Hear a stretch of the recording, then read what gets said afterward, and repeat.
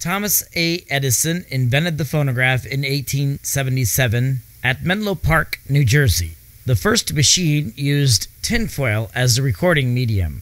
Acoustical sound recording, as used on the tinfoil phonograph, Edison had the idea that the voice or other sounds could vibrate a diaphragm. As he was working on the telephone to improve it so it could be heard, he found the power of the diaphragm, that if he could vibrate this diaphragm, it might be possible then to vibrate a stylus and record it on something. Well, the tinfoil phonograph used a lead-clad foil. When you talked into the mouthpiece, it vibrated a mica diaphragm, which had an attached steel pin on it. This was a blunt pin, not a sharp pin. And when you talk, it indented into the foil. When they first tried it, nobody thought it would work. So Edison shouted, "Mary had a little lamb, her fleece was white as snow, and everywhere that Mary went, the lamb was sure to go," into the mouthpiece of the machine, expecting maybe only to hear a murmur at best. However, he turned the crank and set the reproducing stylus in place, which was also a burnished pin attached to a mica diaphragm, and the bumps then caused this pin to move back and forth to the undulations of the sound, pushing and pulling on the mica diaphragm, and the sound came out of the machine. He said he never was so taken aback in his life.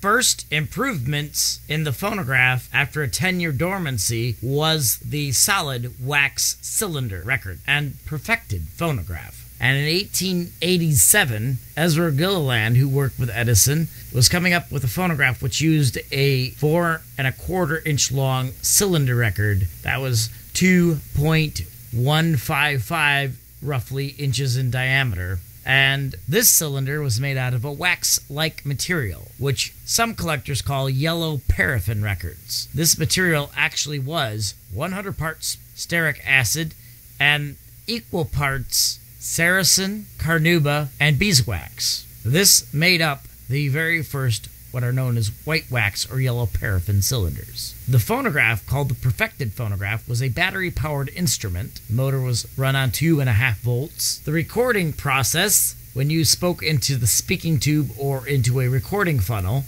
it vibrated a glass diaphragm held between rubber gaskets. In the center of this was a chisel-shaped cutting stylus.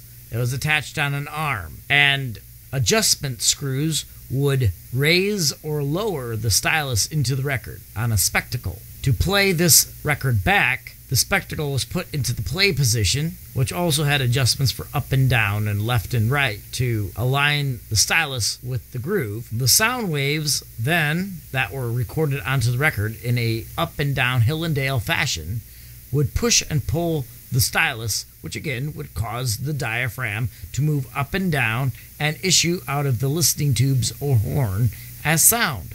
In 1889, the records were improved by an aluminum, sodium stearate, and Saracen formula, which would last all the way up until 1902 for most commercial records. Next, the phonograph was improved and called the Class M Phonograph about 1890 with a standard speaker, which combined a recording and reproducing stylus on one bar to replace the spectacle carriage arrangement. This also had the sound vibrating a glass diaphragm. The diaphragm thickness was between 5 thousandths and 8.5 thousandths thick, depending on the sensitivity of instruments to be recorded. A violin, for instance, will take a 5 thousandths diaphragm, while a loud brass band would be 8 to 8.5 thousandths to record a non-blasting record. A linkage went down to a floating weight, which had a stylus that could adjust to the varying thicknesses and depths of the record. Sound hitting this glass diaphragm, vibrating the cutting stylus, and then cutting the groove into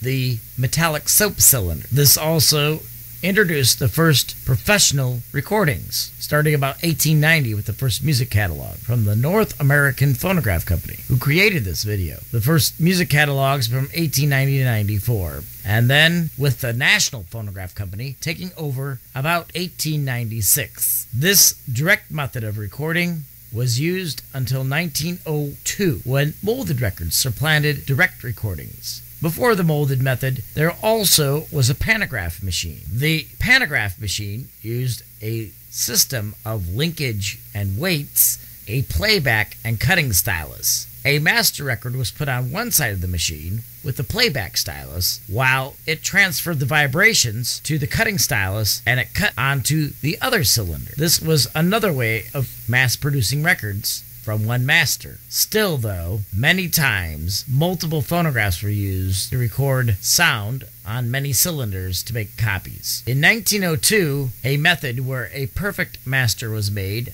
on a phonograph that had a flywheel and more smoother action. And by 1903, the advance ball was used, which raised and lowered the cutting stylus into the record at various depths and took all of the weight off of the cutting stylus by using the advance ball, which left the stylus to do its work more evenly, and a louder, clear record could issue for a master. This master record was coated with gold by vacuum deposit. 2 pieces of gold leaf were suspended in a vacuum jar. Inside this vacuum jar was a mandrel. On the mandrel was the master record. 2 pieces of gold leaf were hooked in an induction coil with about 10,000 volts DC. When voltage is applied to this gold, it wants to go from one side to another, but the record is in the way. So the record is coated with an infinitesimally thin coating of gold. This makes the wax master conductive to electricity. This can then be coated with a copper shell of about 30 thousandths of an inch thick. Once the copper shell is made around the master record, the ends are then trimmed on a lathe, and the master record could then be shrunk out by putting in a cold room where the contraction of the wax master will allow it to be pulled out,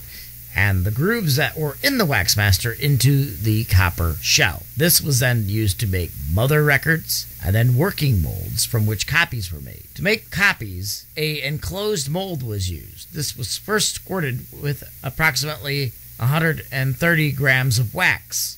This was then whirled down a machine until it became cool enough to retain its shape but still hot. This was then put on a lathe when one end of the mold was open, and ribs were put on the inside of the record. It then was put in an extracting machine, which used the force of gravity to extract the record. After this, while the record was still hot, it was put on warm cores for several hours so the record can contract and not warp. This was then pressed out on a hand press, and that is how multiple copies of cylinder records were made.